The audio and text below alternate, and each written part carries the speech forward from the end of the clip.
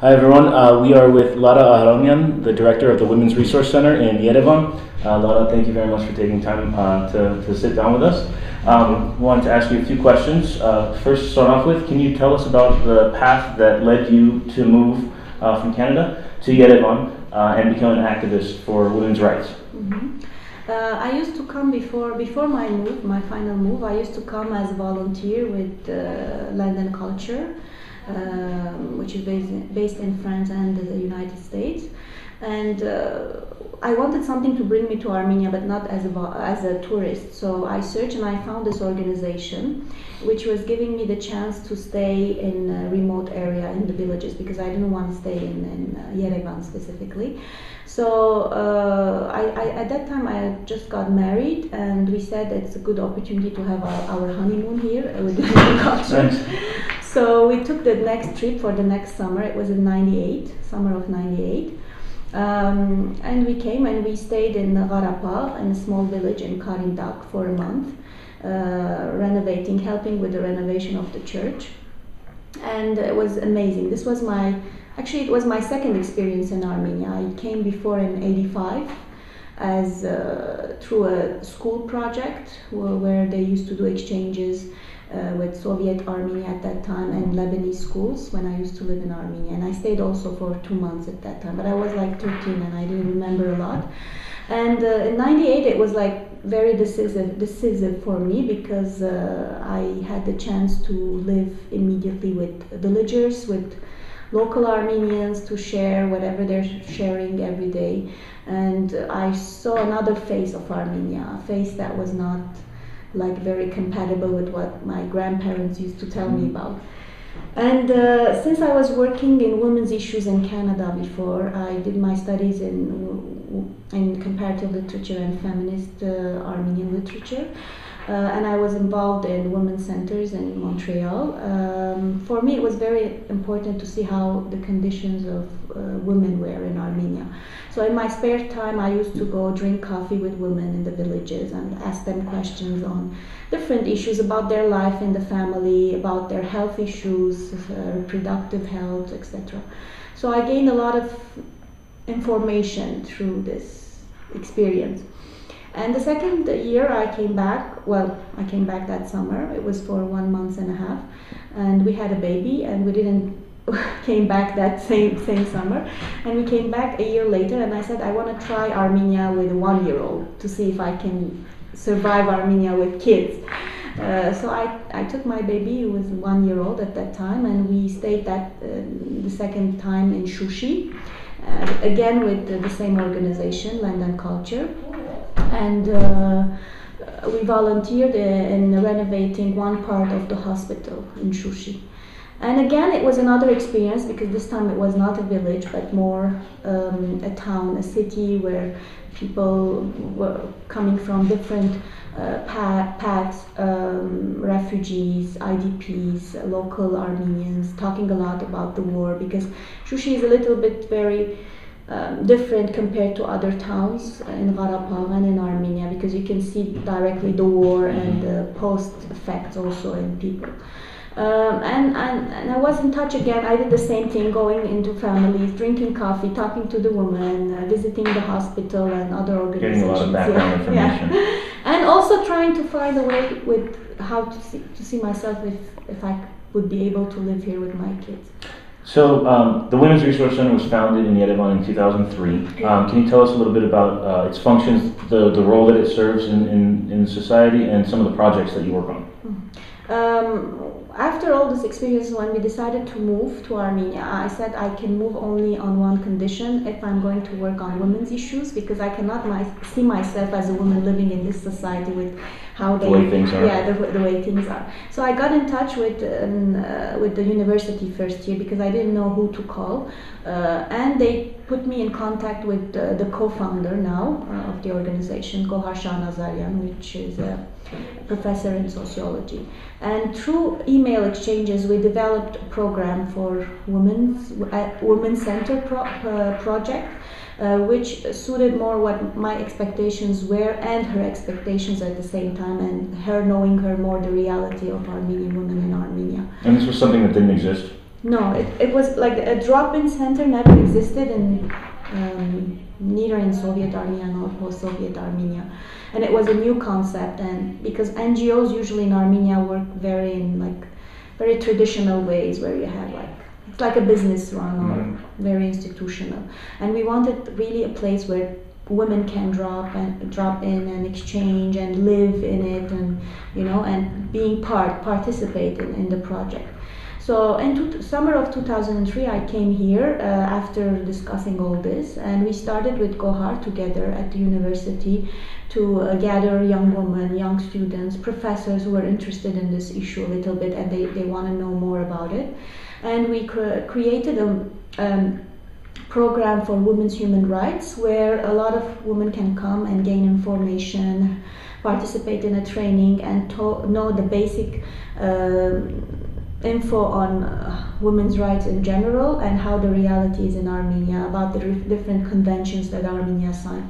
And a lot of women gathered at that time, at that summer 2003, and we worked a lot. And in the fall, we asked to the Department of Sociology to give us a small space. It took them 1 year, actually, almost, to give us a space. So we used to gather in different, my house, Gohar's house, in cafes a little bit, because we didn't have space, we didn't have money, nothing to rent a place. And then afterwards they give us a small room and the main building, library building, and we started there working more actively. And our main objective was to gather as much as possible young women and discuss together what was the things that were bothering them specifically in the Armenian society because of them being women or girls. And from there the whole project developed even further, and we knew at that time that basically what we want to work on, giving information, raising awareness, changing stereotypes. So right now the projects that are focused on, I know that there's a hotline, there's a lot of awareness and education activities. The center is open as a drop-in location for battered women to come in for assistance? For all women it's open, because we don't work just with battered women. We work with young women and women who have different difficulties in life, or just want to share things, and they need a safe space to talk to other women. So the drop-in, it's open to all women. We have a hotline. We specifically work on sexual violence, but we get a lot of calls of domestic violence, and we work with them as well at the same time.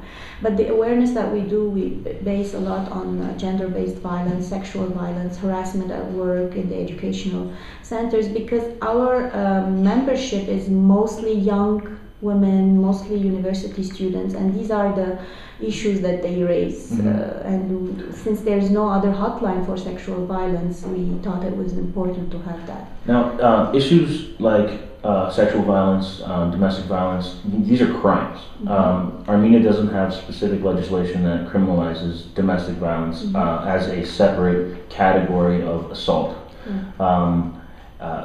What are your thoughts about that? And what has been some of the government or police reaction to some of the work that you do, because you're dealing with crimes that are happening? Well, for sexual violence, we have the law. It's very lenient. We worked on the amendments. Now we finished the amendments and we presented to Parliament, and it will be put on vote for up to June. But what's related to domestic violence, we're the only country in the region, South Caucasus, that we don't have one. We have one pending law, but it's not going through government, it's not going through Parliament, because there's this traditional, we live in a very patriarchal society, and we know that most of our representatives in Parliament are men. We don't have a lot of women present there, and there's no genuine willingness to pass this kind of law, because there's this understanding that this is not something that's happening in Armenia, that this is created maybe, or it's not as much as important to... Or it's a family matter. Yes, and the government thinks that if the law passes, then it means that they're acknowledging it as a problem, and they're not ready to do that. But now they don't have a choice. They're at the point where, because of foreign pressures and activism, activism, it has been a long time that there has been activism. This past years it was more active, but also because they also Armenia needs to go with international conventions, right. So they don't have a choice in a way. So it's helping us, and we're using that tool very often. And because of some of cases that past year were very mediatized, so we have data that we can show government, and now NGOs have more capacity, and they are more involved in governmental institutions, so they have more means of lobbying and advocating for such a law. So is the law going to change mindsets, or are the mindsets going to have to change before the law change? I think both should work together. At the same time, because if we pass the law today, it doesn't mean that violence will end. There's a lot to do till, but at least it will give us a proof that it's acknowledged by the government.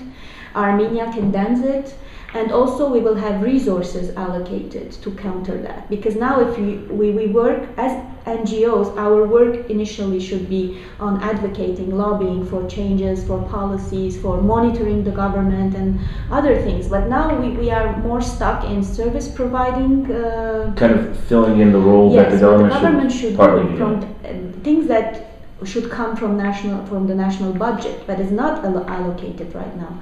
But once the law passes, then we will have more resources, national resources to counter that.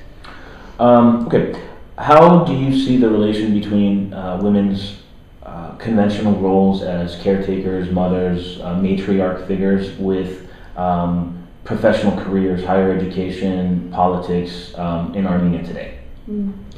Well, there's a lot of obstacles for women to be involved in public office or public life, because after the collapse of Soviet Union, even though the Soviet Union were trying to put things more on an equal base, very on an institutional level, but at least women had the opportunity to be more in the public sphere. But after the collapse of Soviet Union, we lost that part, and we're going backwards. We're not advancing, and we're back to this national mentality of which is, I don't think it's Armenian, so because when they talk about it, they say, it's the Armenian mentality or the Armenian tradition that women should be a caretaker, should be a mother, a housewife. You don't believe that that's a part of the tradition? I don't believe it's part of our tradition. I think because we live in a patriarchal society, and the power is, women don't have the power, and they are still confined by the ruling power to those kind of roles, so they don't get the power themselves. So it's very difficult to combine that in this actual society, because we don't have role models or success stories very visible. A lot of young women, when you go do interviews in universities, they don't have examples. Mm-hmm. They just have examples of their mothers, grandmothers, who sacrificed their lives, stayed home, took care of the family. So they need powerful role models that are visibly successful and able to be modeled after. Yes, and for our generation is maybe the most difficult, because we need to create those models. We need to empower them. We need to find those young women who are very much active and push them forward, or create the space so they would be, they would have self-confidence, enough self-confidence to say that they are able, because the whole society will keep them back. Mm-hmm. How does pop culture today in Armenia fit into this? The pop culture that's created here locally, and also see Armenia kind of as a sponge where it absorbs things from the United States, things from Russia, etc., in trying to, I guess, fit in. So how do those fit into gender stereotypes and influences? It's horrible. Pop culture is horrible, and it's copy-paste culture, and it's very badly copy-pasted, like things that Russia does. They copy-paste a lot, because Russia is for them, it's the role model for pop culture. And a lot of things are if you watch TV, if you look through video clips and everything, it's all like strengthening the oldest stereotypes. Soap operas are horrible because you can't watch a soap opera where you don't see violence constantly, not only against women, against everyone, and also showing oligarchs as like role models. And this is how, like, when you watch TV, you should, this is what you want to be in the future. Rich. They're the ones that are successful. They're the ones that are driving nice cars, etc. It's not on our side, and and it's very difficult to counter that, specifically in the regions. In Yerevan, you can still find alternative things, but in the regions, it's awful. It's worse? It's worse because they don't have other means of, especially the youth are confined in homes a lot of times, and it's the TV. This is their only way of entertaining themselves. So whatever they watch on TV or sometimes on the internet, it's what's given to them. And there's a lot of activism also against that, against bad TV, bad culture, the music, everything. I guess it goes back to needing more positive role models and examples. Yes. Last year, after the murder of Zaru Petrosyan, the 20-year-old young lady that was tragically murdered, there was sort of worldwide outrage and condemnation, and it seemed to shake the foundation of the taboo topic of domestic violence, both here in Armenia and also in the diaspora. I remember the Armenian Youth Federation organized the March in LA. That was the first of its kind that drew over 200 people in sort of showing solidarity that said that this is an issue that affects not only Armenians in Armenia, but Armenians everywhere. And what steps can diaspora organizations take along with activists in Armenia to further bring awareness and to bring change to this issue? Well, actually, Zaru's example was very good example of diaspora and Armenia cooperation in, maybe I would see, first social issue, because I don't see any other, for me it's not clear any other cooperation either in an environment issue or political or anything else. The first thing that, also for the Zaru case, it was very visible that it was the new generation who were involved, even in the diaspora. I didn't see any, even though we tried a lot, like one of the older organizations, institutional, like for example, if we look at the ARS home, we were expecting that they would back us up a lot also, since they are the ones who are mostly involved in women's issues. But the thing is that most of the older organizations in the diaspora are very much cut into the relief psychology, When they talk about Armenia, it's mostly like help out the poor or the less advantaged, and we need to get out. As diasporans, we need to get out of that mentality. Armenia does not need relief. Armenia has a lot of rich people who can do that in Armenia. We need to bring in from the diaspora an experience that we learned since our birth. It's activism, because we do a lot of activism in the diaspora. We learned that our mothers, our fathers, they're always involved in the Armenian clubs, doing, like, I remember when I was a kid, my parents were almost never home because they had this zhorov, that zhorov, because they had this drive to change things for them. Sort of built in. Yes, and this is something that we are very we have a lot of experience on that, and this is something that we should bring. So how do we connect in Armenia? We connected when we start seeing Armenia as an equal partner in that. Okay. And also we connected as when we try to voice our concerns in Armenia, not only regarding, how can I say it, diaspora issues, but also local Armenian issues. Because the Armenian who is living in Armenia right now has so many issues that they need to settle. While the diaspora is mainly, how do you say it? I don't want to say interested, but for them there's the genocide issue, which is very important. But it seems that all their energy is concentrated on that. There's a lot more in Armenia that needs to be discussed. For example, environmental issues, corruption issues, governmental issues. But it seems that diasporans, they are a little bit afraid to tackle that because they don't want to be bad with the government. They don't want to intrude in the. I think that there might be an education factor because you don't feel that on your skin necessarily. It's not something that you're grown up talking about. So I think that there might be some educational foundation that would probably help with that. And also maybe coming and living in Armenia for a while as a young person, because that would help me to see things. Because before coming to Armenia and living here, not as a tourist but as like volunteer or working here, the only example of Armenia I had, description of Armenia, was like this, this heavenly place that my grandparents were used to talk, that the school in the diaspora talks about, that the clubs in the diaspora talks about, this like place that is perfect and which has no problems at all. Everything is good, all people are good, there are no problems. So when you come to Armenia and you live here as a volunteer first, then as permanent living here, then you are in a culture shock. Then you get depressed. You're like, this is like, it's a trauma that you live because this is not what you expected, and you see prostitute, you see corruption, you see people stealing from you, and it's the end of the world, because this is not what you were prepared for.